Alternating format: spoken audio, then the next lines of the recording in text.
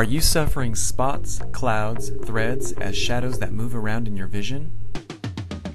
Have you been told by your eye doctor that you'll just have to learn to live with them? Dr. Johnson of the Orange Coast Laser Vision Center in Irvine, California presents an innovative laser treatment for vitreous floaters. For those of you who don't have floaters, you might ask, what is it like to see floaters all of the time?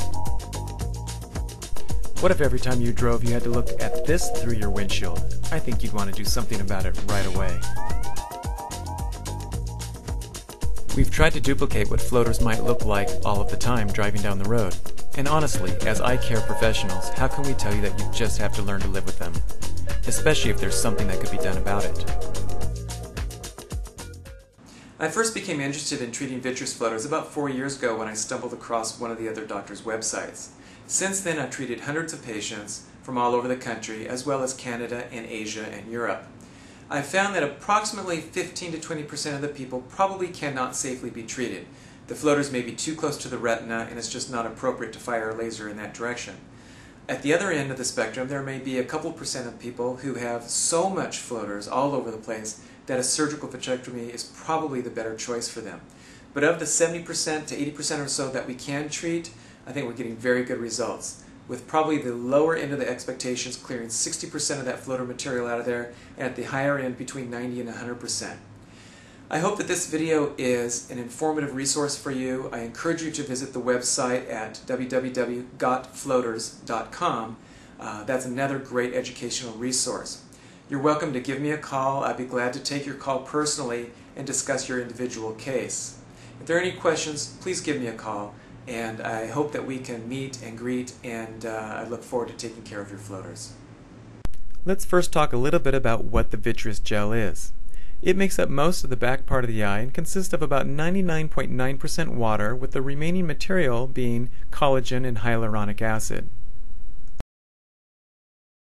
Here are some unique and rarely seen photographs. In the top left is a section of an 80-year-old eye showing vitreous condensation, strands, and clumps. In the middle is an illustration showing the random spaghetti-like fibers of the hyaluronic acid and the more coordinated collagen bundles running through it. And in the top right is an electron micrograph slicing through the collagen bundle and the random hyaluronic acid around it.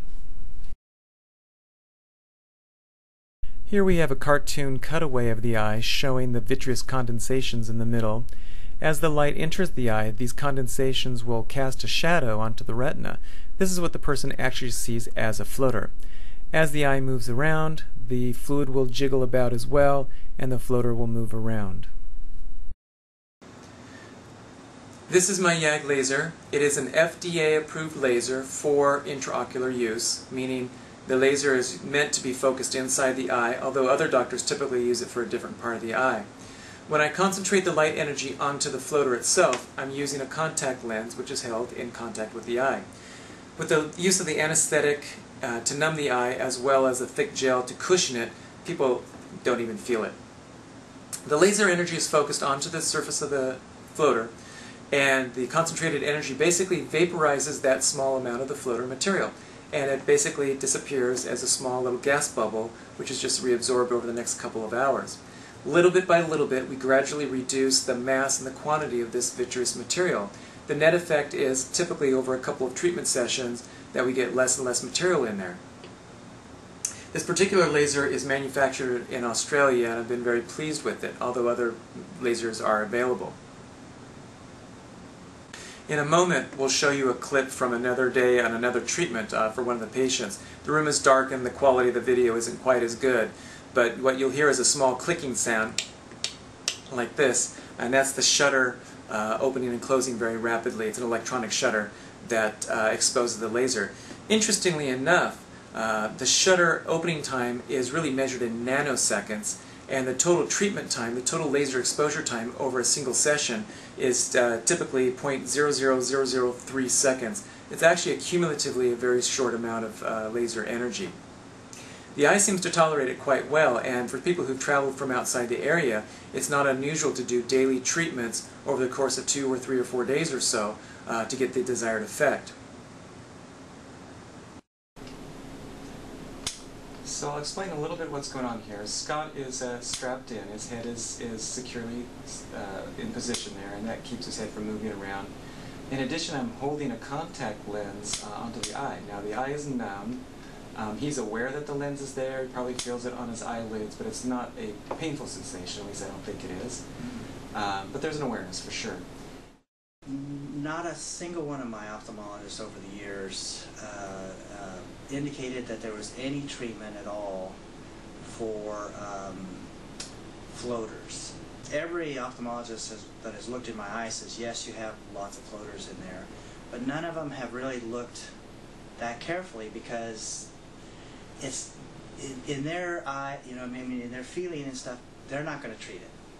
I'm the kind of person who can't wear contact lenses because I can't get anything close to my eyes. My eyes, I mean, I really have a hard time with people doing anything close to my eyes.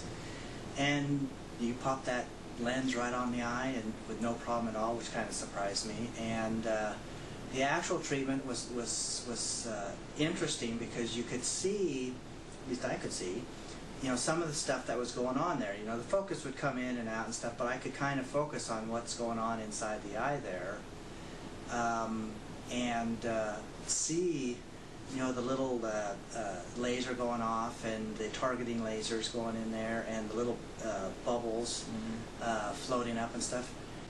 So, from what you started off with, if that's 100% of the floaters that was in that eye, and there was actually quite a bit, where would you say you are as far as amount of improvement compared to that?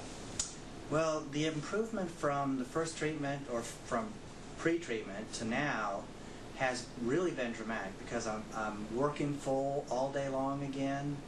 I'm driving with ease. I just did a 2,800-mile road trip.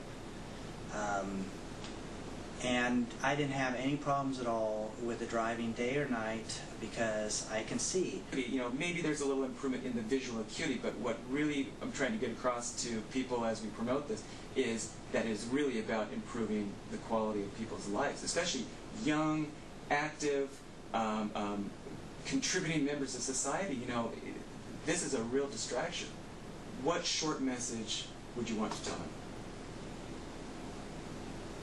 This works.